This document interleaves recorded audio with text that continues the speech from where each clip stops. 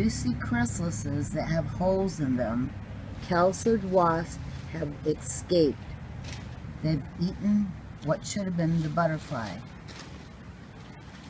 Before this happens, you'll see chrysalises, their segments will be separated like these.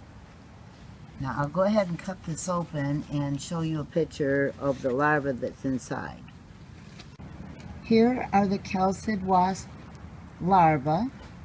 They overwinter, and in the spring they'll complete their development.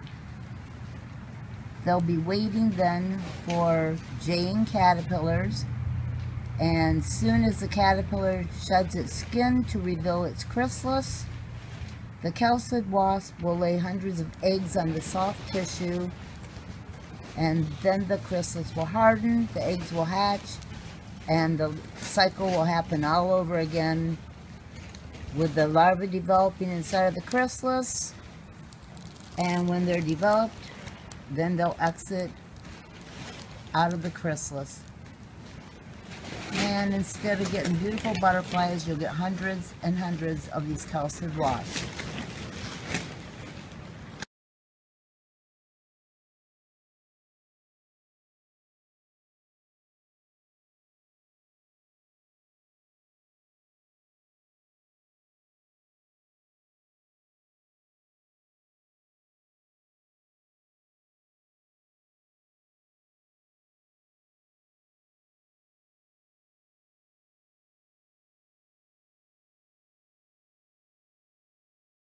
I found these chrysalises in the butterfly house that had been parasitized.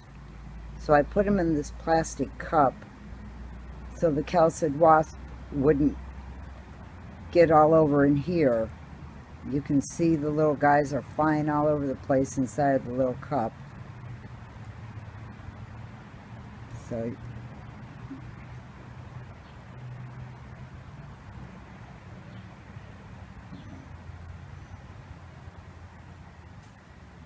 So they can just stay in there. It's a good place for them.